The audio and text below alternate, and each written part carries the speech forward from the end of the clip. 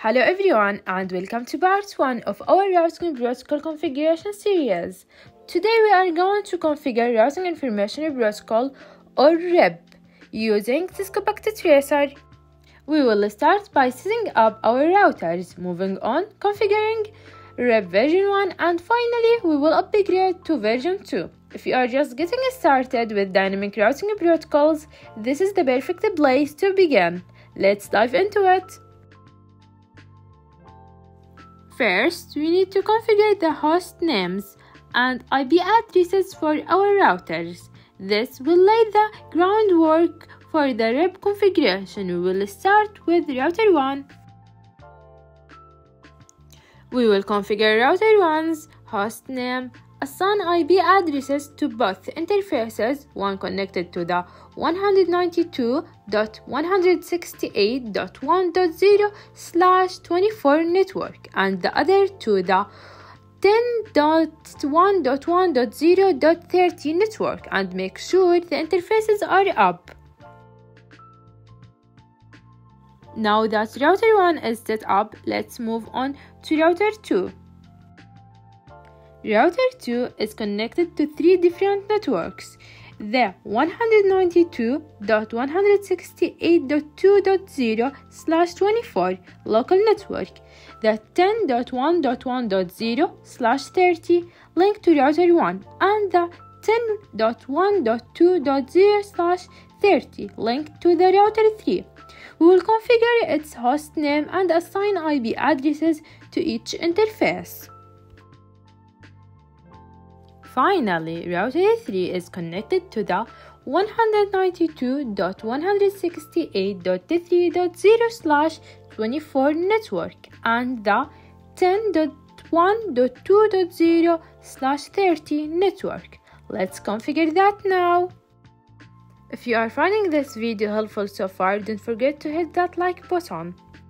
It really helps the channel grow and lets me know that you are enjoying the content. Also, consider subscribing if you want to see more networking tutorials and tips.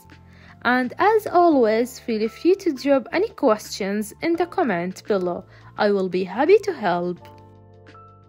Now that our basic router setup is complete, let's move on to configure RIP version 1.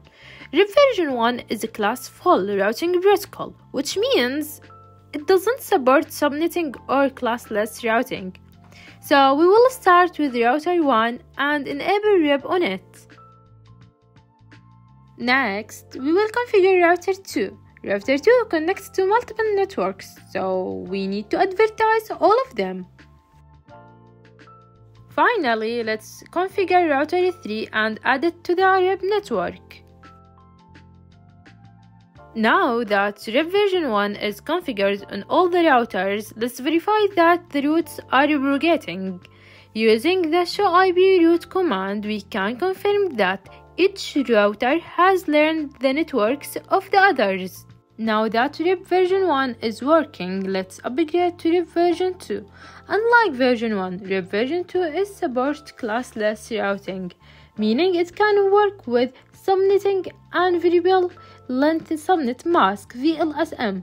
We will start with router 3 and change it to RIP version 2. Next, we will configure router 2 to use RIP version 2. Lastly, we will upgrade router 1 to RIP version 2. With all the routers now running version 2, let's confirm everything is working as expected by checking the routes table once again using show IP route. We should now see that all the routers are successfully exchanging routes using RIP version 2. If you are following along and everything is working for you, let me know in the comments below. And if you haven't already, make sure to subscribe and hit that notification bell so you don't miss out on the next part of this series, where we will cover more advanced routing protocols. And that's it for today's video. We have set up our routers, configured RIP version 1 and upgraded to RIP version 2.